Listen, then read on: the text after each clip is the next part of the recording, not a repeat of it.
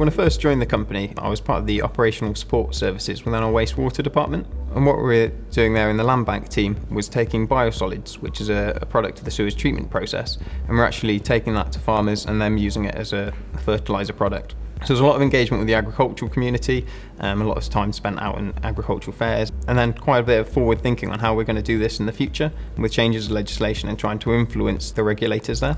I'm currently on my final placement, and each one's been really quite different in terms of what my day would look like. At the moment, I'm a distribution team manager, so I lead a team of 6 people and I'm responsible for their performance, so I spend a lot of time doing one-to-ones, coaching, and really seeing how they can get the best out of themselves. I also deal with a lot of issues with external stakeholders, so people like the council and the police, and really deal with those challenges that crop up day to day.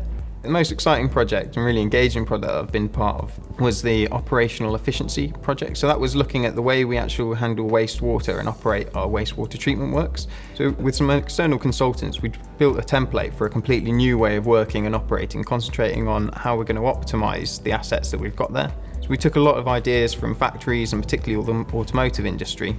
So now that I've come to the end of the graduate programme, myself and all of the cohort that I've actually gone through the programme with have all got roles that are really tailored for them, and really everything that they've learned about themselves in terms of their skills and what they'd like to do, they've really managed to get out of those future roles.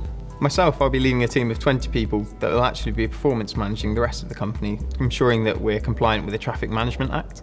The training and development that's available in Severn Trent, particularly the bespoke modules for the graduate programme, really start to make you look internally and what impact you're having on the people around you. Give you that bit of self-awareness that can really help you turn into a successful leader.